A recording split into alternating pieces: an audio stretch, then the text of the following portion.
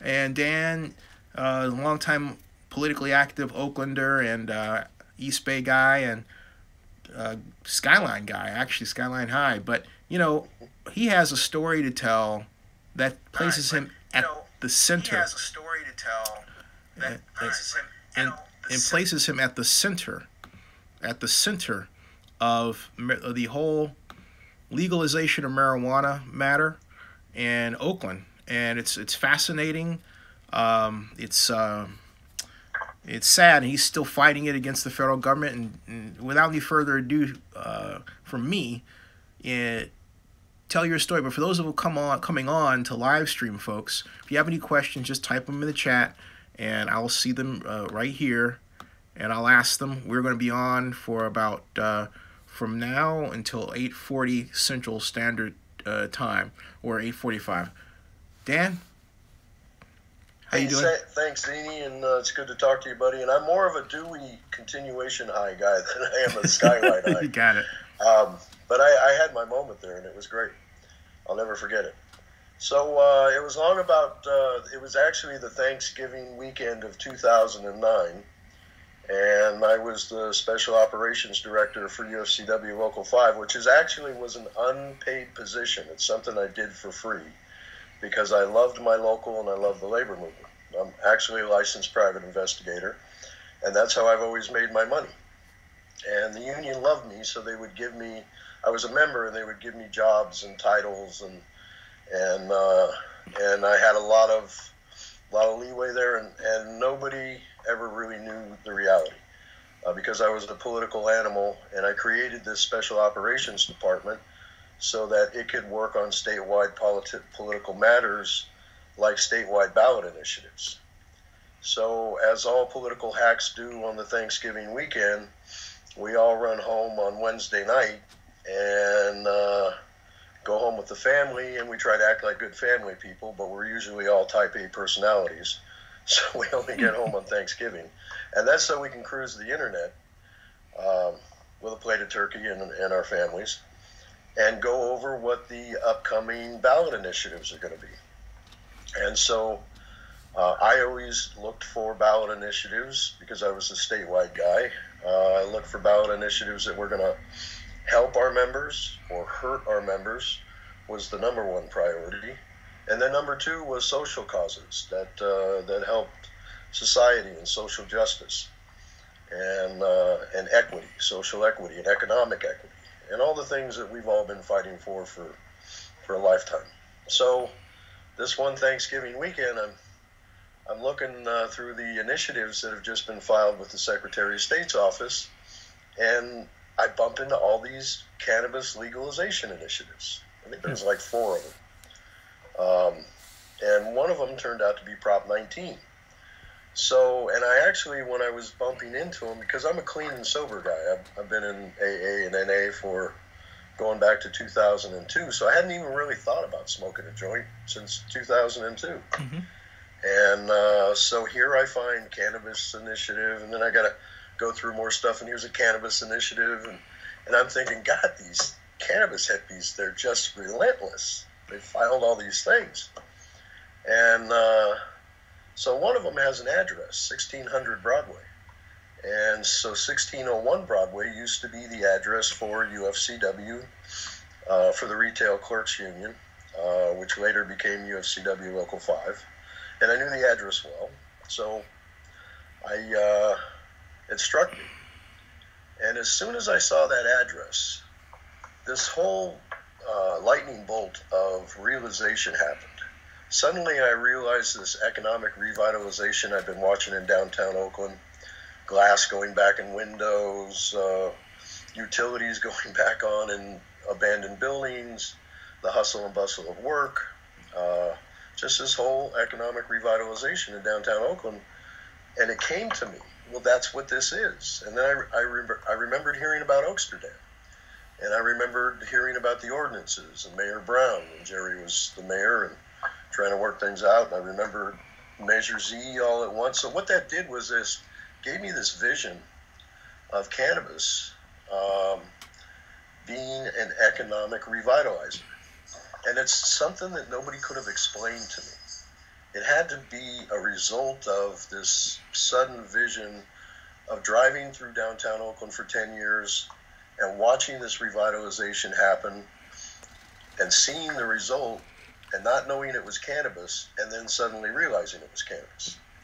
So I'm kind of a mission from God guy, and so I got struck with my bolt from God, and I got my mission, and that was to go out and organize cannabis workers.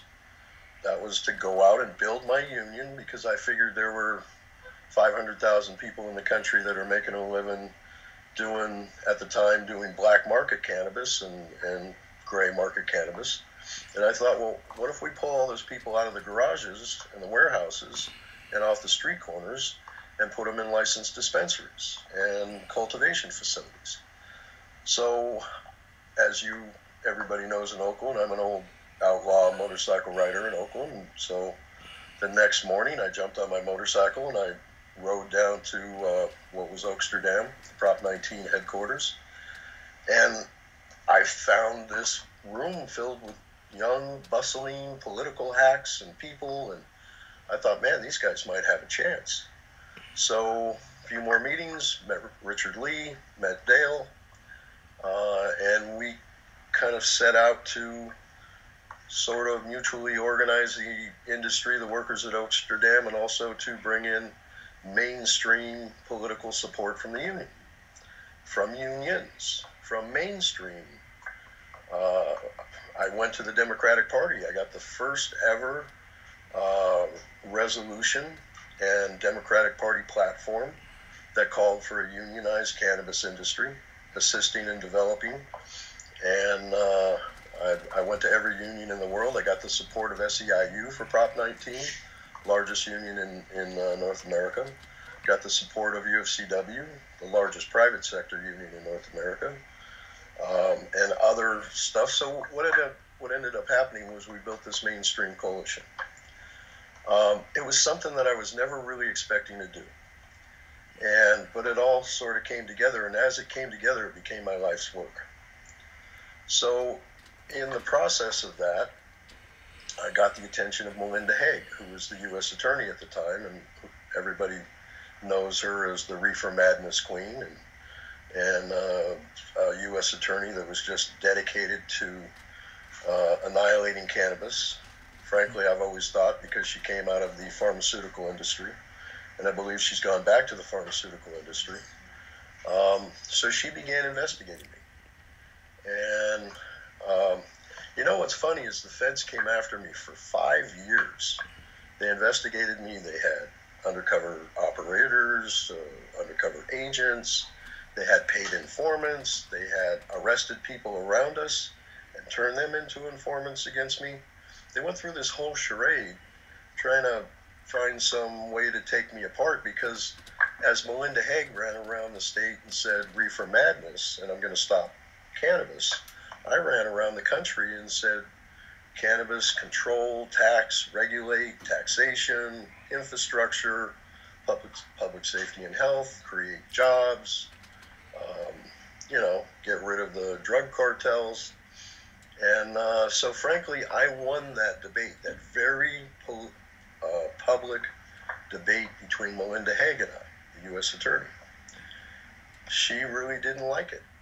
And so anyway, the other thing, so now I'm on my way to Terminal Island Federal Penitentiary. I've been sentenced to 3 years. I pled guilty to conspiracy to money laundering. And I'm not going to try to lessen the crimes at this point. I'll explain them in a minute. I pled guilty to accepting illegal payments as a union leader. And then something about my email, using my email to further a federal crime. So the conspiracy to money launder was my lawyer and this person that served as a immunized informant against me got together, and my lawyer ended up depositing money in a way that they call structured. I didn't even know. But 3 months later, he told me in a conversation he had performed these acts. So because I didn't pick up the phone and call the FBI and turn him in, and he's my lawyer, right? So I'm depending on him to give me legal advice. Yeah. And so if I thought somebody was doing something illegal, I would ask him. And he assures me, oh, there's no problem. I'm just cutting out some paperwork. Couldn't you sue him? Because I didn't turn him in when he told me casually in a conversation 3 months later, which I told him, hey, I don't want it. I don't even, I don't understand. I don't want to know. So when I didn't turn him in, that became conspiracy to money laundering. The government characterized it as I had ordered him to go out and launder money. This thing about receiving illegal payments, this very same guy, this lawyer, also my lawyer, my 15-year friend, owed me hundreds of thousands of dollars as a licensed private investigator who had been working on his files. And also I had taken out a nearly $500,000 loan on my property to finance him building a law firm so that we could be the lawyer and investigator of Oakland. And so he reluctantly figured out a way to create crimes in taking care of this stuff and explain them to me as my lawyer. And I'm thinking, we're okay. This guy's a lawyer. He's the guy. If I have questions, I'm supposed to ask him. After I went to work for the International Union in Washington, D.C., I took a $250,000 a year pay cut. I couldn't run my investigations firm anymore. So I'm literally looking to every source I have that owes me money so I can keep going, keep the campaign going, and not miss a beat. I go back and tell this guy, you have to pay me the money you owe me, that you owe me, that you've owed me for 15 years, but for 10 years before I ever organized a cannabis movement. Part of that repayment was that he got me a credit card. I made him get me a credit card because he ruined my credit. And I'm traveling the country and I can't use union credit cards for anything but specific stuff. So I make him give me a credit card for $2,000 a month so I have a card to travel with. And so it's it's an interest payment on the money he owes my firm for the professional work that we did for him. Well, that became illegal payments because at one point he became a lawyer in the industry. He began representing cannabis companies, and I was the cannabis union director. So because any money went from his hand to my hand, that's illegal. Now, I kind of knew that at the time, but I didn't consider that getting loan payments from somebody who's owed me money, and especially before cannabis, I just really didn't think twice about it.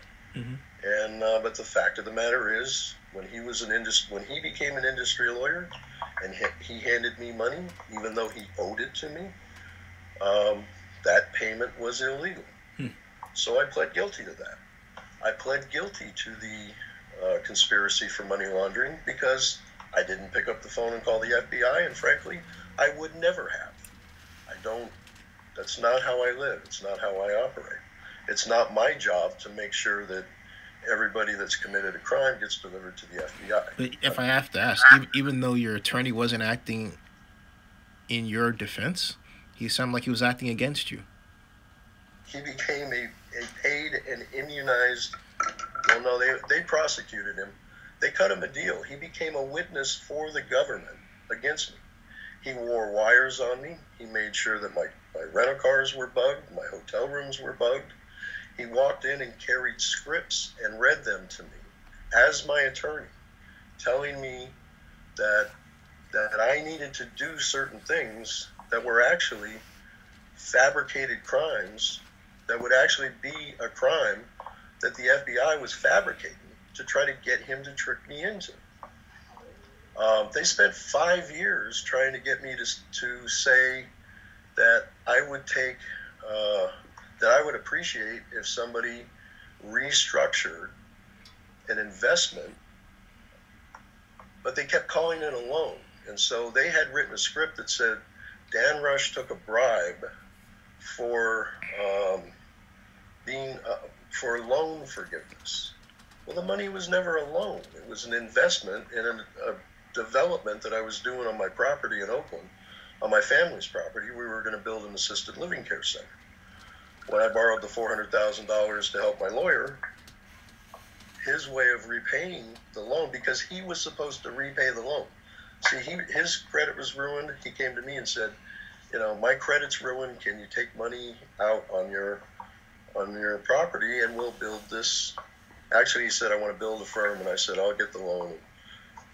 And then he drug his feet about paying it back. But the deal was, I take out the loan. I make it so that we can support ourselves and build this firm. And then he is supposed to pay it back. And that's, a very reasonable deal.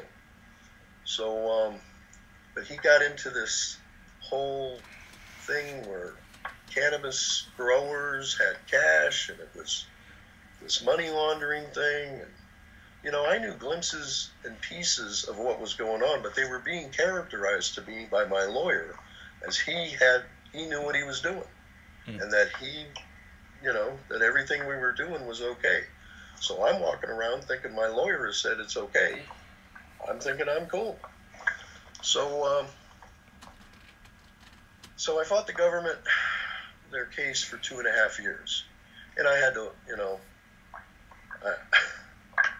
it took everything that my family could beg, borrow, and steal to maintain that fight for over 2 years. It's hard to fight the Justice Department in court. And especially when they just levy all of their resources on you, and their resources and their diatribe are lies that they come up with, because these people are the greatest con group in the world. So what was these very innocent things that I was doing? And I got to tell you, I'm no school kid. I mean, I'm no church mouse. I grew up in East Oakland. I'm from the Flats. I'm a guy that'll kick your ass before I'll call the cops. I'm a guy that will take care of my neighborhood because I know the cops won't come to it to begin with. And I don't, I'm not trying to say I'm some church mouse over here. I'm just saying I'm not a criminal. And the way that the federal government characterized me was to be this 24-hour-a-day, 7-day-a-week sociopath who had somehow landed in positions I was in because of nepotism. They claimed that anything I did in the union was a result of my dad was this big union leader. My dad was a Teamster and a local union leader. My union was UFCW until they worked with the government to get rid of me too, which was some internal political problems. So they had characterized me as this lazy, greedy, pocket-lining sociopath who sits around all day long and smokes cigars and demands that people give me this and pay me off for that. And nothing I've ever done, I've never done a good thing that my mother didn't like me. I mean, jeez. And then when they come after you, they hit you in the media. They try you in the media.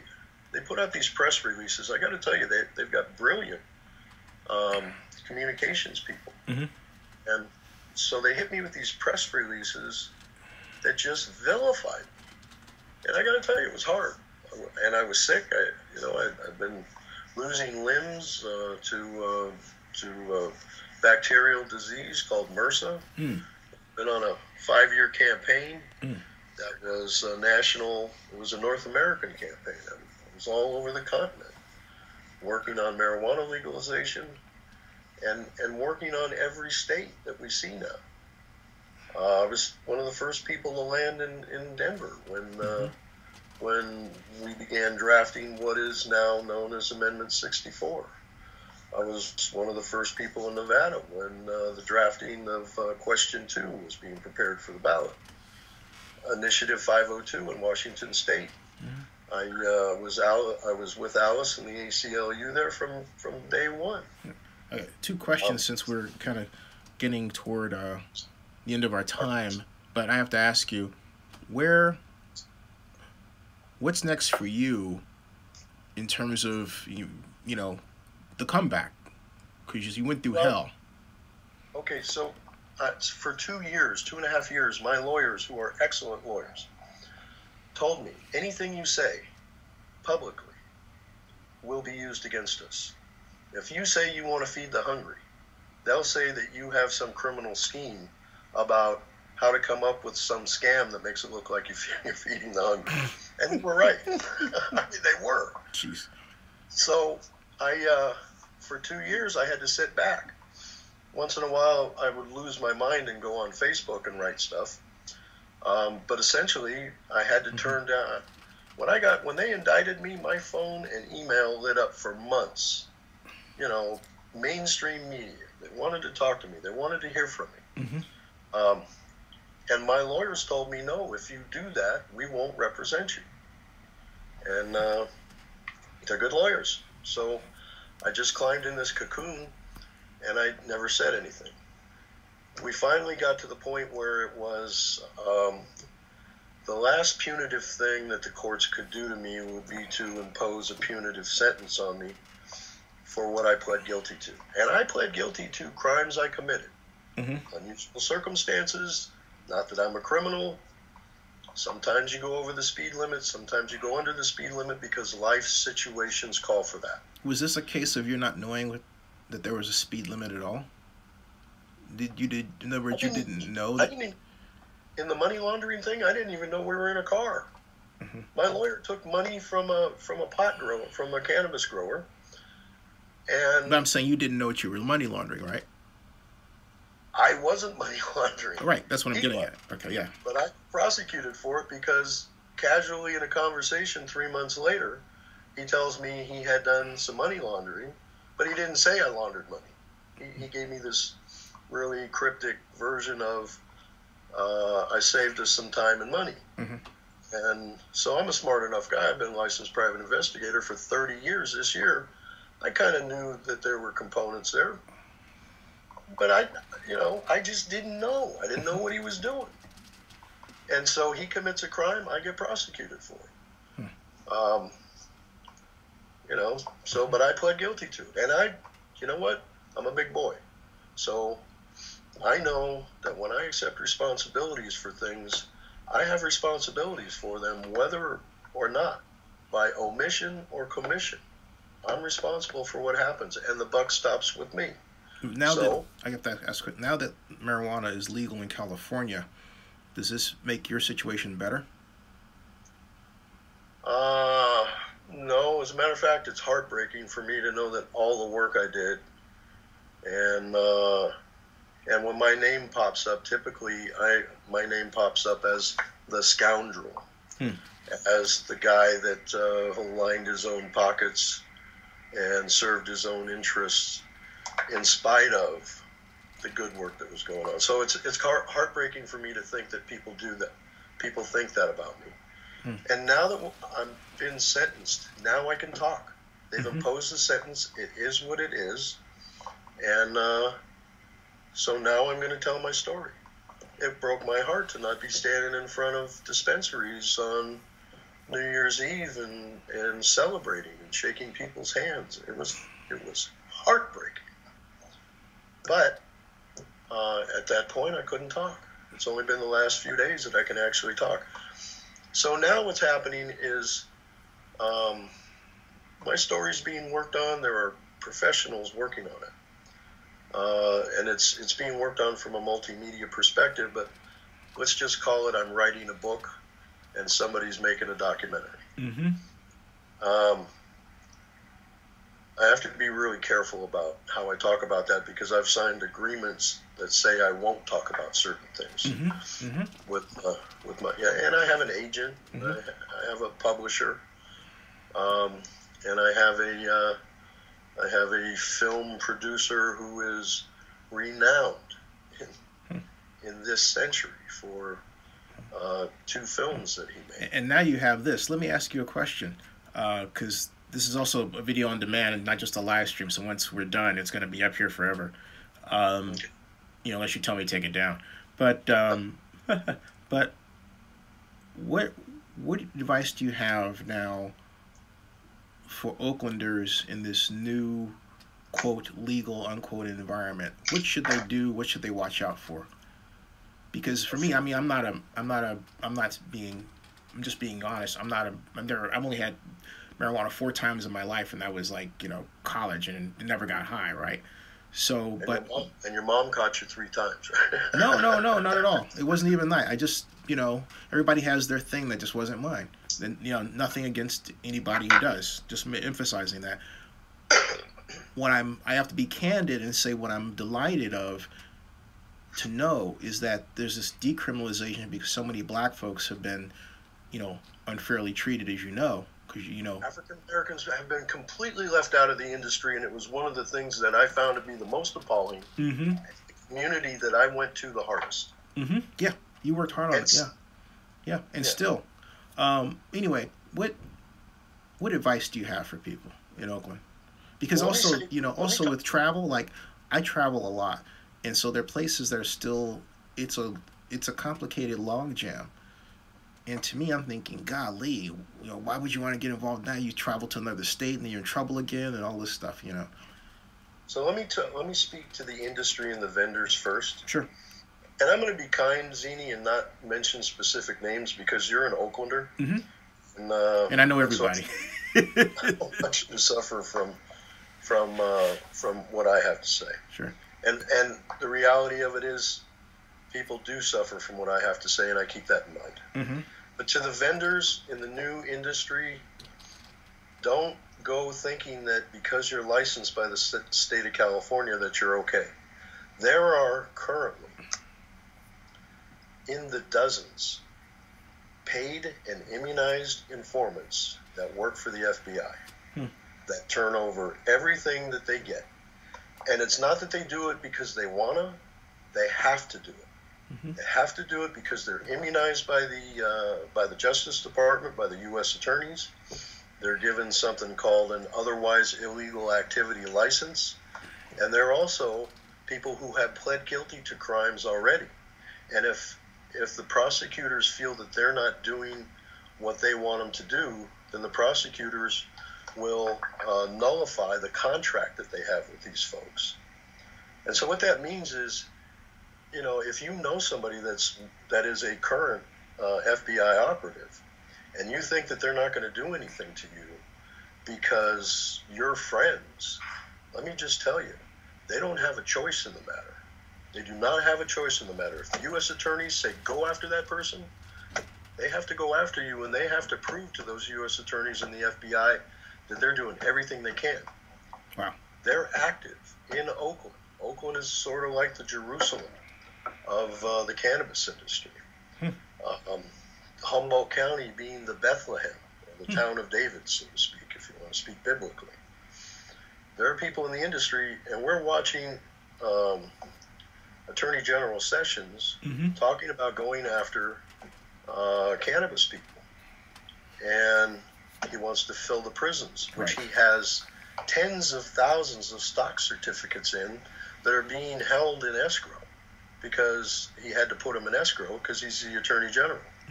But the more those prisons get filled, the more valuable his stocks get. He's ordering his U.S. attorneys to start prosecuting legal cannabis people. And he focuses on legal because he didn't know it in the beginning, but there's the Hinchy-Farr-Rohrabacher Amendment in the 2016 and 17 federal budgets. Those preclude the Justice Department from going after cannabis people in cannabis states that have an appropriate agency, an agency of my design. And that was always what I put into these policy into these initiatives and legislation and policy was this agency. So folks got to realize that Sessions wants to fill his jails, make some money, and he's a crackpot. And I got to tell you, I'm on a ledge here now because I'm going to a federal prison that his department presides over. You're going on a week from tomorrow? Yeah, I'm turning myself into Terminal Island, which is a federal penitentiary in Los Angeles County, just off the shore of Long Beach. And on my Facebook, and on my minimum security. I'm going to be in a minimum security portion of this penitentiary. That's good. Okay. And hopefully, I'll be moved to what they call a club fed or a camp for old guys like me that aren't going to prison for violence and other, scary stuff. I should be going to a camp, but I'm an old guy and I got medical problems, so they're going to send me to this hospital in Terminal Island. I'll get reviewed there, and then hopefully I'll get shipped up to Oregon. And then I'll be close to my family. I don't live in Oakland anymore. Mm-hmm. And I'm the guy that people would have bet would never have left Oakland, including myself. But Pam and I, we got to a point where we needed to get away, and I needed to focus on writing my book. It's actually, there are going to be 3 books. And I'm not a really good writer, so I write garbledy-goop, and then editors come back 2 months later and say, well, here's some, actual English language. So I'm going to be working on that stuff, and hopefully I'll be home in 13 months, 14 months. It's a 3-year sentence, but I qualify for programs for early release. And I got to tell you, I'm walking into prison with my chin up and my chest out. I haven't done anything that I wouldn't have done in front of God. There were some technical violations of federal law, so I'm a big boy and I have to answer for my actions. And that's just part of life. And frankly, I'm proud to do that. I'm not going to be happy hanging around in federal prison, but I don't mind going. I don't mind answering for what I've done. And that's something I'll always do. And it's something that the government really was successful in the media in just dragging me through the mud and turning me into this pig. They turned me into this horrible, pocket-lining, sociopathic pig that's never done a decent thing in my life. And thank God that there are, I come from the same place I've been my entire life and 5 generations before me. I know everybody at Oakland, and I come from movements that are sincere. I look at you as a Democrat because I met you at the with Pamela Drake. I think introduced us at the you were the only one that wrote a positive article about me because there was some stuff being written in my candidacy for the 14th Assembly District for executive board. Because I had been an e-board member in another district, but they moved the district, so I had to run in the new district as a new guy. And you came, and I was under attack at the time because, it's easy to demonize me. I'm kind of a caveman, I'm kind of an old-fashioned square guy. I'm Whoopi Goldberg in a Ben Davis shirt, but I'm a Democrat reformer. I'm a pro-gun Democrat. I think that the Democrats, we've just gone too far into people's lives, and it's invasive. And people are objecting to it. Now they're doing things like electing Donald Trumps and Jeff Sessions and these other wingnut conservatives that are just, self-serving and off the block. I think one of my viewers has a question. He says, Zenny, before the stream, he has a...